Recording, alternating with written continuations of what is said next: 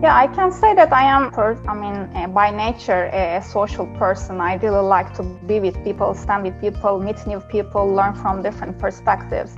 But you don't naturally need to be a networking or a social person. I think that you can learn it, and as in everything, practice makes things better. So I think the earlier you start in your career to network, the better is, because then you have to be proactive rather than reactive.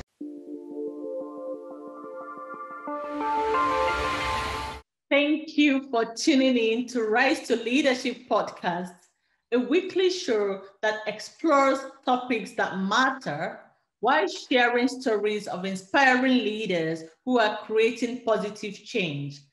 I am so excited today to lead this conversation with Aylin Bumin. Aylin Bumin works as Director of Marketing at Manpower Group. At the same time, she is the Netherlands chapter lead of Turkish Wing. Aylin's career started as industrial engineer and has evolved into marketing where her passion lies. Her 17-year career began in Turkey, and she stepped into global career with UPS, where she worked more than 10 years and held several positions, including country marketing manager for Italy and West Europe marketing manager based in the Netherlands. Being an ambassador of women's empowerment and diversity and inclusion, Eileen is involved in various projects to make a difference in this field. Eileen and I had a conversation last year before the pandemic struck. We had a general discussion on leadership and inspiring women to lead. We covered a range of topics from leadership styles to leadership skills and behavior and mindsets. In particular, we talked about networking and strategic connections. Today, I would like us to deepen our discussion on networking and strategic connections. Before I dive into the questions for today, I'll speak briefly about why we chose this topic. One of the things we value most at Rise and Lead is bringing people together through various events, through our summits, through what we call Connect to Grow. And for those who may be listening to me or watching for the very first time, who do not know what Rise and Lead is all about, our Rise and Lead Summit is an annual gathering for leaders and aspiring leaders who come together to connect, network, share ideas and knowledge and best practices on gender leadership and diversity and inclusion. For the last 3 years, we've held this summit every year in September, and this year is coming up again, September 22nd to September the 24th. And it's going to be taking place online, so you can join us from every location, anywhere you are, you can join us this year. Just go to riseandleadsummit.com to secure your seat. Apart from the Rise and Lead Summit, we also organize bi-monthly mentoring circles, creating connections between aspiring leaders and role models and mentors, and also deepening our knowledge on various leadership topics. So, Eileen, welcome again. Hello, everybody. Good afternoon. Yeah, it's good to have you. And I'd like to start by asking, what does networking mean to you, and also strategic connections? Yeah. And what does it mean to you, and is it important when it comes to our leadership growth? Yeah. So good afternoon, everybody. Good afternoon, everyone. It's a pleasure for me to be here and back to Rise and Lead Leadership series. Yeah, definitely. Networking and strategic connections are very important and essential in career. Typically, when we start our career journey, We are very focused on performance, on driving results, streamlining processes, and really focus on our performance and stay in our cubicle. But this is not what is not gonna bring you advancement in your career. So this is the prerequisite, this is the baseline. So you have to perform, you have to deliver the results. But in case you wanna grow in your career, you are gonna make it with the connections and the strategic network that you are gonna create. And there actually, I'm gonna use an analogy. Think yourself like a brand or a product.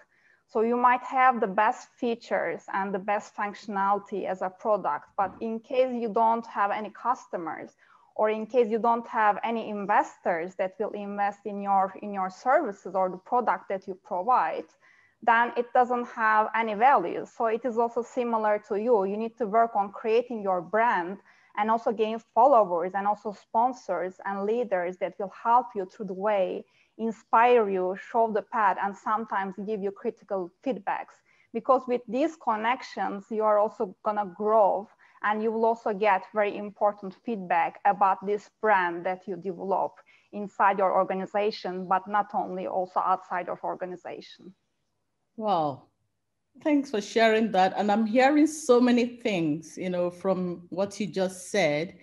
You're talking about mentorships, sponsorships, you're talking about personal brand, which Definitely. means, does it mean that networking is connected to a whole lot of other skills that we need to grow in our career?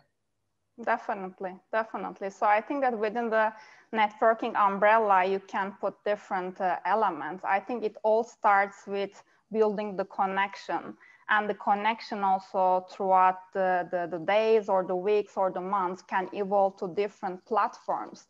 So a person that is in your network, you can start meeting them, nurturing the relation, but at the end, you can see that this person can become your mentor and a person that you can go to, get advices, guidance, and support whenever you need.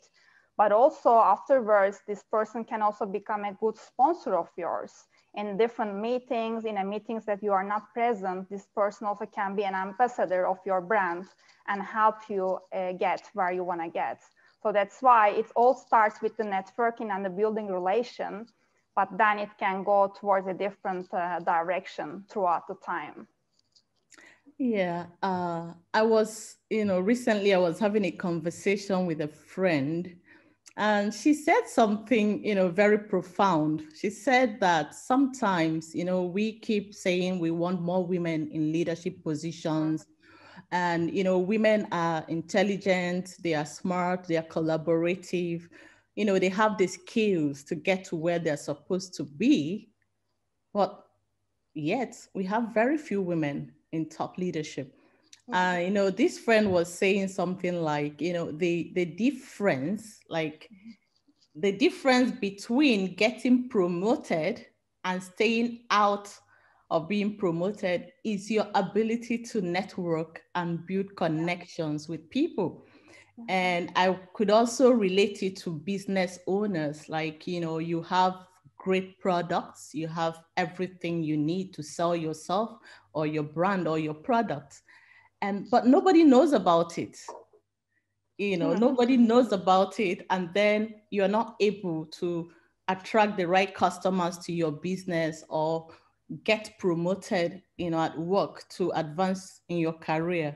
So can you tell us, how has networking helped you in your own personal journey at work? Yeah, sure. I think that it helped me in different ways. So when I had a business challenge or I had to take any critical or important decision, then I went back to my network and to my connection, because you need diversity of thoughts when you have a challenge ahead or you need to take a critical decisions. So that's why in case you have a network from diverse perspective, then you will hear people approaching the challenge from different angles that will make you reflect, think about, and finally make the best decision of yours for yourself.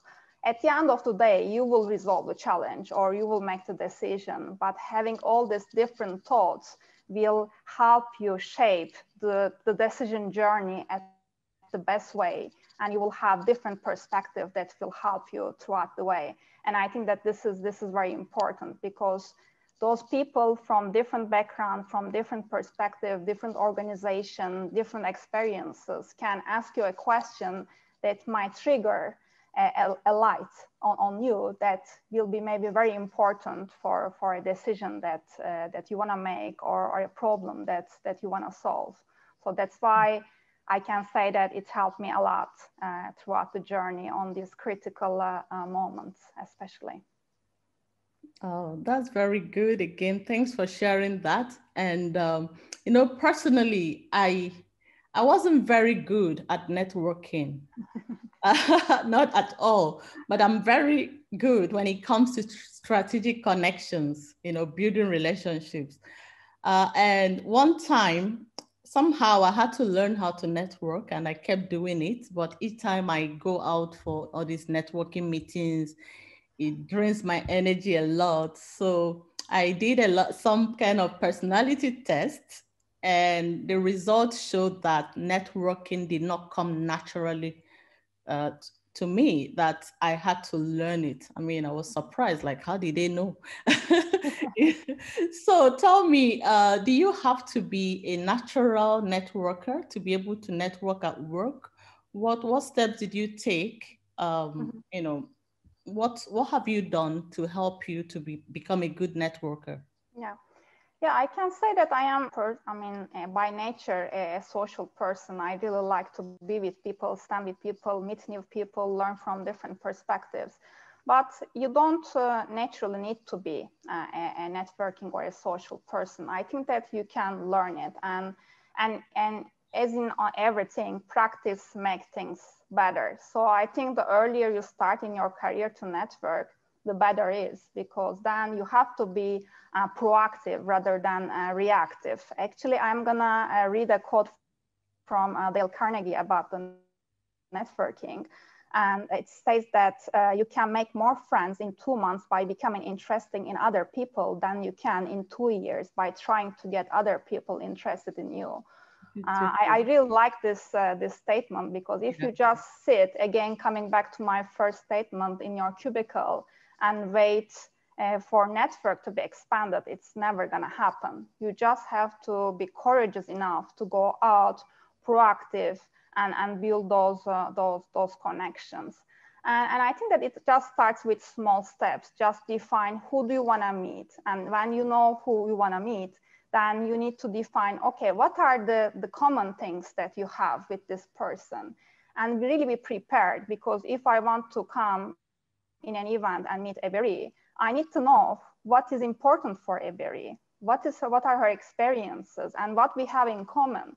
And then you have the playground to start a conversation. And then obviously you also have to nurture and keep this conversation going on, so that whenever you need, then I can go back to Eberi and ask her for support, hopefully.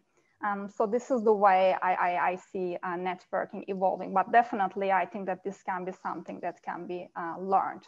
Maybe not easy, but everything starts at the end of your comfort zone. Everything is learnable. And talking Yeah. about that, during the Inspiring Women Leaders TV show that I hosted in March, I remember one of the guests, Marian, she said something about nurturing relationships. She said, we've come to a situation where people think that they can just go to people, ask for what they want. If they don't get it, they cut off the relationships, but that it doesn't work that way. Sometimes it can Yeah. take a few months, even years, and before you can really get something meaningful from those relationships. So, what do you have to say about that? And what are some steps that our audience, people listening to us, Mhm. can take to start learning how to build relationships that become valuable, if not Yeah. now, in the Yeah. future? Yeah. Yeah. And on that one, I would say that it goes both sides. Always think about what you can give to the other people, who is in front of you, because I think that we all have something to give to others. And you can learn a lot from a contact that you build in your network. but also think about what you can give the person in front of you. And also create some touch points throughout the way. So keep the relation. I mean, you meet a person in an event, have some follow-up calls, follow-up connections, some emails.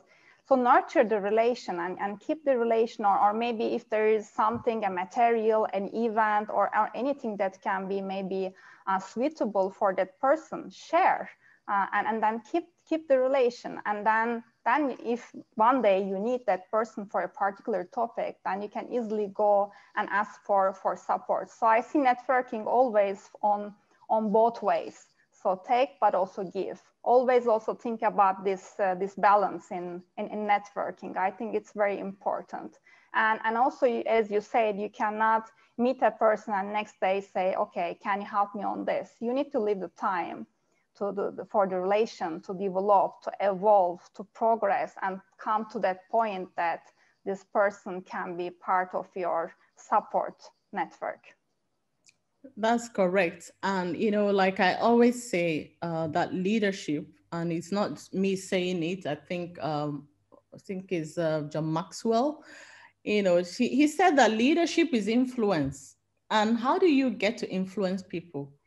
The easiest way to influence people is when they trust you. When people trust you, they will go the extra mile for you, right? Yeah, definitely. And how do you build trust without relationships? So that's the way I look at it. Who do I want to network with? Am I able to trust this person? Can this person trust me? Because when people trust you, so for example, people are busy executives and I know that you're busy. So if you're not answering me, it's not because you don't want to answer, it's because you are busy. So it's actually from trust that, you can develop such relationships, just like you said, and giving people without also expecting something in return is, I call it, that's what I call generosity. Sometimes people give and they want you to get from you immediately. And that's why people don't trust people even when they are giving to them. So it's very important. But now let's bring it back to our new reality, which is remote working. So because in the past, networking is about face-to-face connections. That's the best way to network, even though there are social networks. And now everybody is forced to work from home. Yeah. How do you advise people to continue deepening their relationships or even finding and building new relationships in this season? Yeah, I still think that there are lots of possibilities, Ebery. Obviously, pandemic changed the way we live, we do business, and it's also all this period requires a lot of professional and personal resilience. And I think that we will all go out of it a lot more strong than we used to be before pandemic. Coming back to the networking topic, so I think that there are still lots of events happening now, obviously on a virtual basis. There are lots of webinars, networking events, some summits that are supposed to be done in person. Now they are done in virtual environments. So I would recommend everybody to think about the best options for them and go join to these events. But also there, continue again to be strategic as they will be in a normal event. Because maybe let's think about a face-to-face event. Let's think about Rise and Lead Summit. So I'm gonna go, I got the ticket, I'm gonna join the event. What I would do, I would look to a list of participants, I would look to the speakers, I would define who I would like to meet from that event, and also do all this preparation that we just talk about, things about what are the common points, how I can build the connection with the particular person that I want to meet. So we can still do all these things also on a virtual basis, and maybe it's not as natural as meeting like face to face, but you can always use the chat functionality in the different tools, but also try to connect it to some people via LinkedIn after the event, saying that you listen to this person or you join to this event together, and maybe try to start the conversation in that manner.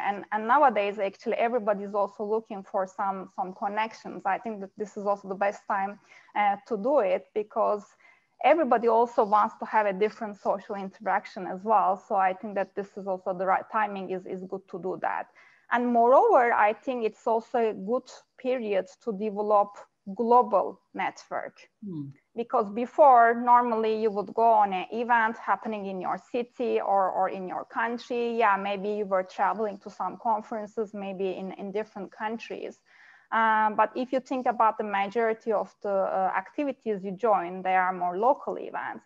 But nowadays, you have the opportunity to join like global events and network with the global possibilities. So that's why I also see this quite exciting, because you can join an event that is based in US, meet some contacts and then peers from US, Asia, Europe. So also I think that we saw this happening in the Rise and Lead Summit that happened a month ago. So we had speakers coming from different geos, and it seemed quite natural, and then our also network broadened as a consequence. So I would flip it back and say that pandemic is not a barrier. On the other side, I think brings more opportunities for networking. Wow, that's a powerful statement. But the pandemic is not a barrier, so nobody should give any excuse, right? Yeah. And you said something also. You said about social, using different types of social networks like LinkedIn. Somehow I believe that so many people sometimes are interested in knowing people, but they are not leveraging those connections. Yeah. I don't know if you understand. And I used to be like that, like I'll go maybe several years ago, 4 or 5 years ago, I used to travel a lot to different conferences, and I used to meet a lot of heads of states and stuff. So a friend of mine would say, you meet a lot of people, but you're not leveraging those connections. And I'm like, what are you talking about? I'm not looking for anything. But when I started learning about networking, I realized that it's not just about networking per se, it's about strategic connections. It's about, just like you said, taking some time to research who is coming to an event and what do you do after the event is what matters. How do you follow up?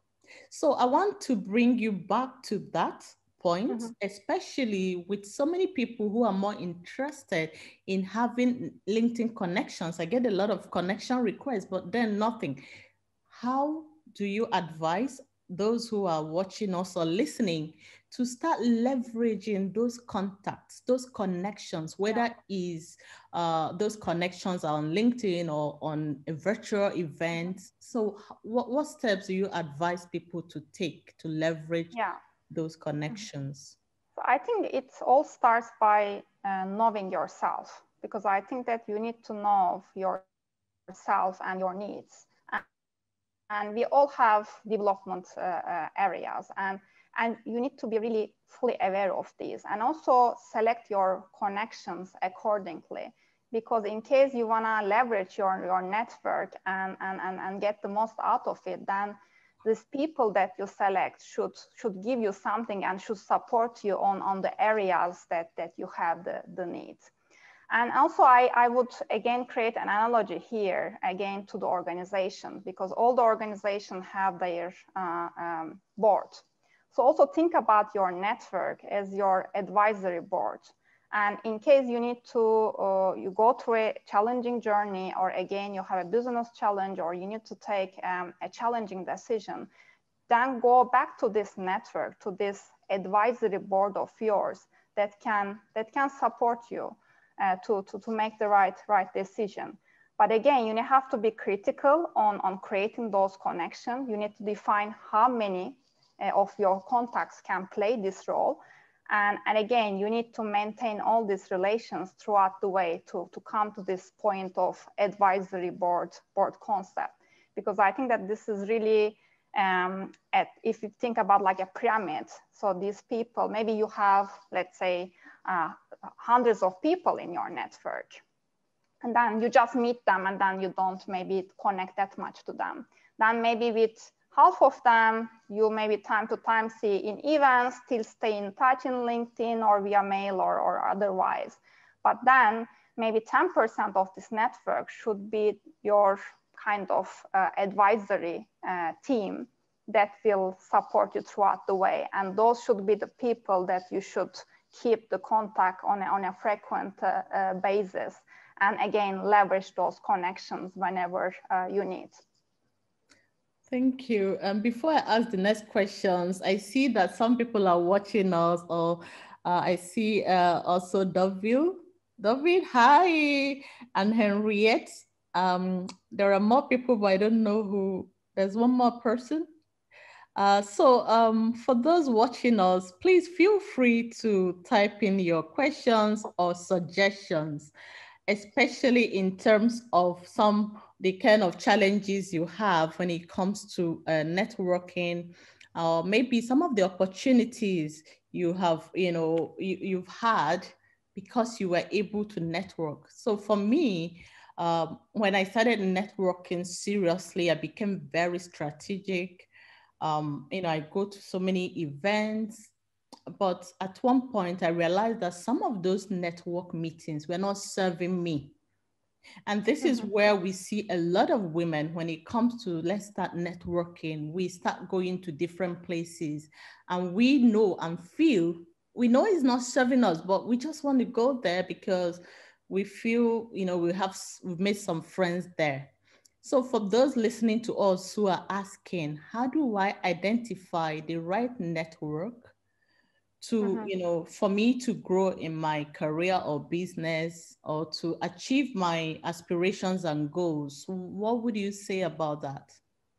Yeah, I think that definitely you can start maybe less targeted in the early phases of your career, just to get used to it and get practice. But after a certain point, as you said, you need to be more targeted about who you need in your network. Because again, as you said, we are all very busy, and keeping those relations also require time, energy, and effort. So you need to definitely define the right number for you, and also balance the effort with the other priorities that you have. And moreover, I would also say that it's important to balance internal versus external. Because typically people have the tendency also to network with people among their organization, and maybe even within the first circle, like the same team, or like the next team sitting in the office. But you should go beyond that. You should try to diversify also your network within your company. Try to network with people from different departments, from different seniority, from different levels. And then again, you will also start to have this diversity of thoughts. But you shouldn't be also satisfied only with internal connections. You should also leverage and make time for external connections as well. And also there, try to create as much as diversity as possible. I think the good channels to go could be the industry associations or functional networks. It can be a network around marketing, or it can be a network around HR community, or also go towards a direction that you are passionate about. Like in my case, as you know, diversity and inclusion is very dear to me. So this is an area that I try to invest my time. So also it's a way to connect to people that believe in the same cause, and to connect to each other. So really it's start of exploring also different opportunities and defining the right balance for you. But what I would recommend, it's important to be targeted and as diverse as possible. Because we also know that there are lots of researches around the importance of D&I for the company results and achieving the objectives. I think that it is also valid at this networking level. So in case you want to have the most out of your network, it also goes together with the diversity, bringing diversity to your network, but also having the voice from different members whenever you need them and whenever you are gonna make a decision. I think again, the same analogy goes here as well.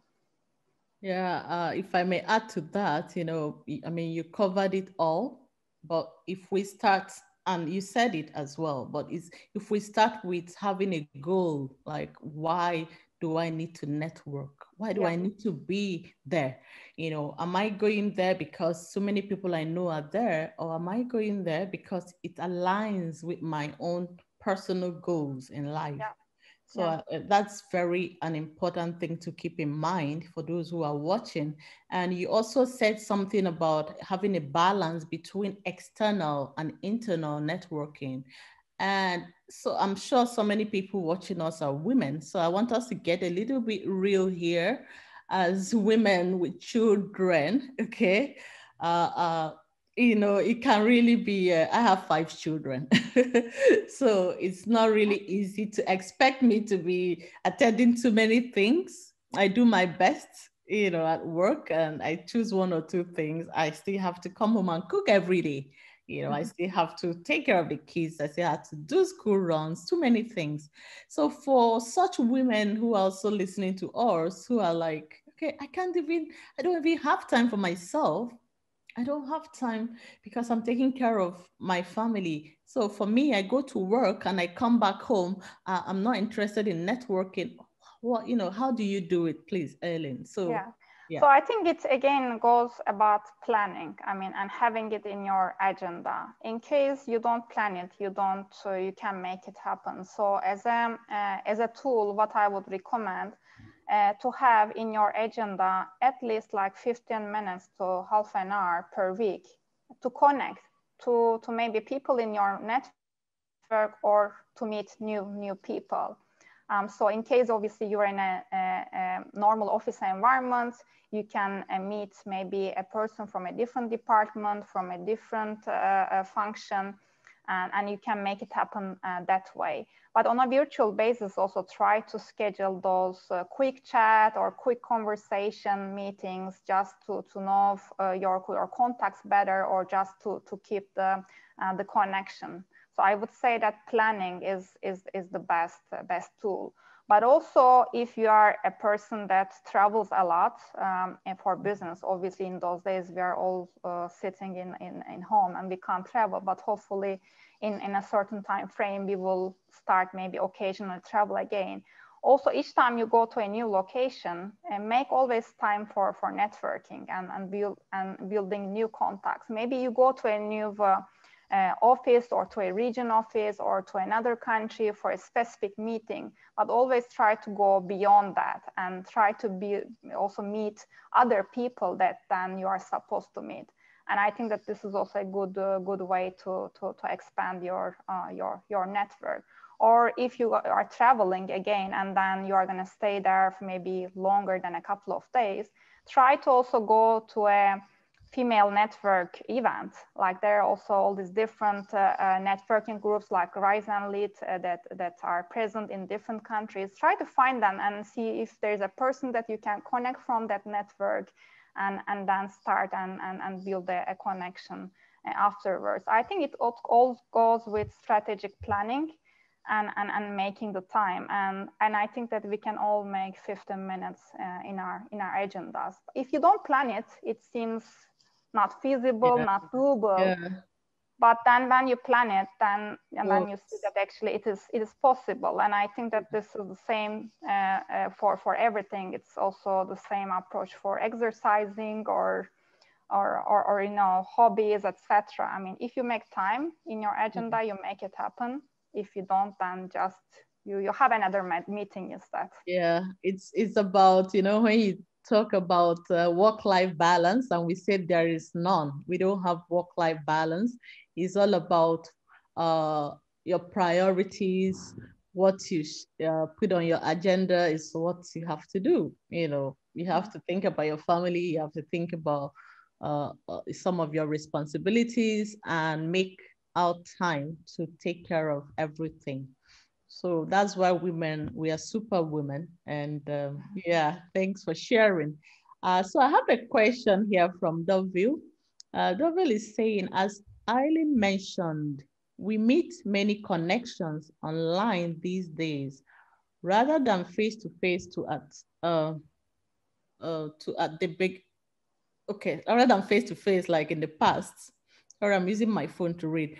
What are the best strategies that worked for you, Aylin or Ebere, on nurturing relationships that start online? Do you go about it the same as you would with person who you meet face to face, or it needs some different steps? So what she's saying is, you understand what she's saying, like, Yeah. how do we go about nurturing some of these new Yeah. Yeah. connections? I So mean, can I you can start? give maybe an example that happened to me. I think it was like early April. So just in the first couple of weeks of the pandemic, and we were all trying to understand what is going on and how we are gonna survive with it. And in those days, I joined an event about building resilience, and it was also one of the hot topics for webinars in these days. And then when I joined this webinar, then I think we were like 7, 8 people, and it was a quite open platform in which people expressed their frustration. We shared each other, and actually with the facilitator afterwards, I built a connection because she was also very passionate about DNI, and we decided actually have a follow-up conversation. And afterwards, we realized that both of us, we were looking to put an article actually about DNI and the effects of the pandemic to this topic. And then we started to work together, and actually we made a LinkedIn article about it. And it was like really a brainstorm, and then we contributed equally to it. And then it was a good way to start a connection, but to build a connection and nurture it. And this all happened virtually. I didn't have a chance to meet that person because she is based in Italy and I am in the Netherlands. But hopefully one day we will also have the chance to meet in person, but we still Wow. stay in touch. So I think that this is a concrete example of how this can happen. Wow, that's so inspiring. You met somebody virtually and you already collaborated with the person. You've never met the person. I think that for me, um, in terms of the people I meet online, I meet a lot of people. Mm-hmm. And so to answer the view, it's if maybe people have something that I think I need to connect with them. Like I don't, when it comes to business, I don't beat about the bush. I just go straight. Mm-hmm. I reach out to the people and I tell them why I'm reaching Mm-hmm. out to them. Because when you talk about networking, you also have to think about women having the confidence to ask for what they want directly. So they may say yes or no, but of course I did ask. In some cases, I follow people. I just want to also learn from them. And the way I nurture the relationship is, reaching out to them also maybe via private message to say I appreciate what they are doing or something. And the more you connect with them also on their posts, the more they will remember you and recognize you. Yeah. But it's also not enough to just like people's posts or anything. It's important to maybe always write your point of view so the person starts making a connection Yeah. with you and see, oh, this person, we might have something in common. Maybe we Yeah. share something in common. So when you now reach out to them, they remember you. But Yeah. if people feel there's really nothing in common you have, even when you reach out to them, they might not respond favorably. And this can be, to support what I've just said, somebody also sent a message, Chioma. Hi, Chioma. He said, when you know who you've been called to serve, that could help niche down where you network. There's wisdom in what she just said. When you know where or who you're supposed to collaborate with or do business with or kind of serve, like even with your message, then you know that I'm just going to network here. Some people spread themselves so thin. They just want to be everywhere in the name of visibility. But the thing is, let me bring it back to leadership development, okay? So you can easily grow your leadership when you understand who you are. That's the first step. And when you understand who you are, your strengths, and your values. It helps you to understand who you've been called to serve, just like Choma said. It helps you to know where you should focus your attention on. But sometimes most people don't even know who they are. They don't know who they are speaking to. They just hear the word visibility and they just want to get visible everywhere, hoping to catch somebody. But for me, that has not worked for me, and that's not how I practice networking and strategic connections. So, what do you, Aylin, what do you think? Yeah, so I think that it again goes back to, I think, a personal brand, and it, I think, all starts about building your brand and understanding the needs of your brand, and define a marketing strategy around it. And I think networking is only one pillar of it, and it all starts of all the different things and the different pillars that you consider. And you should start by having all this awareness around yourself, around your brand, understanding the needs, and then think about networking, and not to do the other way around. Because you can say, okay, I need to network, I need to meet new people. But then if you do that way before doing the groundwork, then you cannot be targeted or strategic enough to build the connection that will help you throughout the way. So it all starts by knowing yourself, understanding yourself, knowing where you want to go, and building the path towards it. Networking obviously will be an important element, but it's not enough just when used only this tool. So you have to combine it with different things. And also one thing that I want to add to what you said, also think about your network also door for other people that you can meet, because this is also a strong way to meet some people that you want to meet. Just to give an example, now I know you, we know each other for quite some years. And in case there's a person that I want to meet and I know that, okay, Barry knows this person, so this can be also a good way to reach to this connection. Yeah. I can kindly ask you if it is possible for you to introduce me to this person, because I want to talk to him or her about this specific topic. And it's also important to define why you want to meet. If you want to meet a person through a connection, you also need to be targeted and specific there, and then define why you need, and then convince your contact to be a bridge for you to reach this connection.